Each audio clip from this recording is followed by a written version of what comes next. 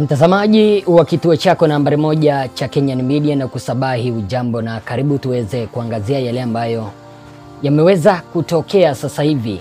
Tafadhali na kuomba kama hujaweza kupiga subscription, uweze kuchukua sekunde yako moja na uweze kupiga subscription. Straight out sasa hivi ni kwamba mhubiri Pastor EZEKIEL ambaye anamiliki kanisa la New Life International Church hapa nchini pamoja na shule ya New Life International School ameweza kuelekea mahakamani, ambapo ameweza kuweka kesi katika mahakama ya Milimani jijini Nairobi. Pastor EZEKIEL ameweza kuishtaki utawala wake Rais William Samoei Ruto kwa kuweza kumfungia bank account zake ambazo ni 32 na kuweza kuomba utawala wake Rais William Samoei Ruto kuweza kuachana na dini yake ambayo anahubiri hapa nchini.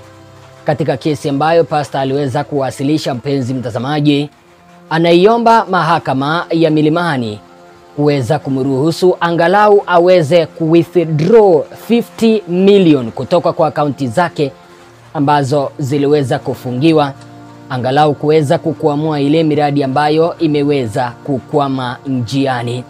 Pastor EZEKIEL katika kesi ambayo aliweza kuwasilisha katika mahakama ya Milimani aliweza kusema kwamba zaidi ya wanafunzi ambao ana sponsor, ambao ni wanafunzi zaidi ya 2000 wameweza kukwama nyumbani, na hivyo basi sasa hivi hawajaweza kupata karo ambayo inawaruhusu wao kuweza kurejea shuleni.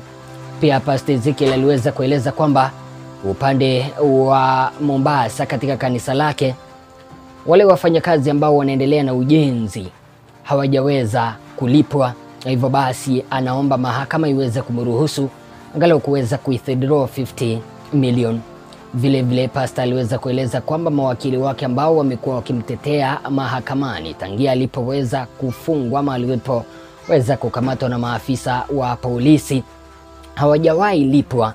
Hivyo basi tena anaomba mahakama ya hapa nchini kuweza kuruhusu angalau aweze kutoa 50 million ziweze kukwamua miradi yake.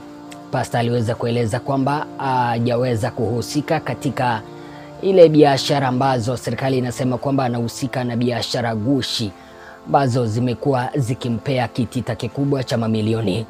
Hata hivyo, mpenzi mtazamaji, katika chapisho ambalo liliweza kutolewa na Citizen TV ambalo liliweza kueleza kwamba pastor ameweza kuiomba serikali kuweza kumruhusu kuweza kufunguli ama aweze withdraw 50 million, iliweza kusoma hivi: Pastor EZEKIEL wants cash 50 million from a frozen bank accounts to run ministry and school.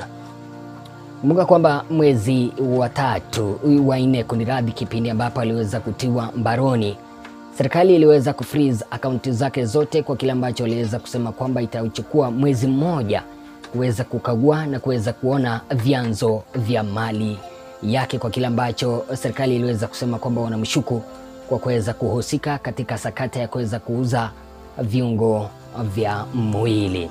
Hata hivyo, Wakenya mbalimbali katika chapisho ambalo liliweza kutolewa na Citizen TV la kuweza kueleza pastor ameweza kufikisha kesi mahakamani ya kuweza kutaka aweze kuruhusiwa aweze kuondoa 50 million kwa akaunti zake. Wakenya wameweza kutoa maoni mbalimbali, na maoni ya kwanza ni kutoka kwake Kosgei OG.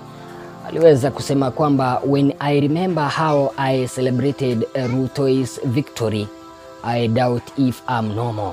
Yani anasema kwamba akikumbuka kipindi ambapo aliweza kusherehekea ushindi wake Rais William Samoei Ruto, anajiuliza iwapo yupo sawa kiakili.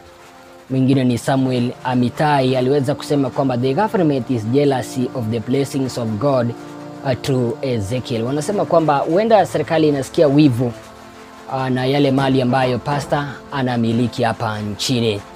Maoni mengine ni kutoka kwake Elias Musungu, aliweza kusema kwamba Pastor EZEKIEL is sponsoring many souls out here, paying school fees for thousands of students from humble backgrounds, helping people here and there. Let the court and the government give him a chance to access that money. Yani anajaribu kusema kwamba pastor ana sponsor ama anapewa dhamini ama udhamini wanafunzi wengi hapa nchini, hivyo basi anafaa kupewa ruhusa aweze access pesa zake angalau kuweza kukwamua ile miradi ambayo ameweza kueleza kwamba imeweza kukwama hapa nchini. Maoni mengine ni kutoka kwake Paul Pete, aliweza kusema kwamba the state is stealing from God. This is unfair. Zakayo will be judged harshly.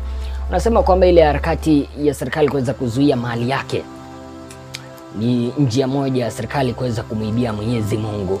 Edwin Ndaso aliweza kumalizia kwa kuweza kusema kwamba I remember that day when Uhuru Kenyatta asked us who knows Ruto more than me.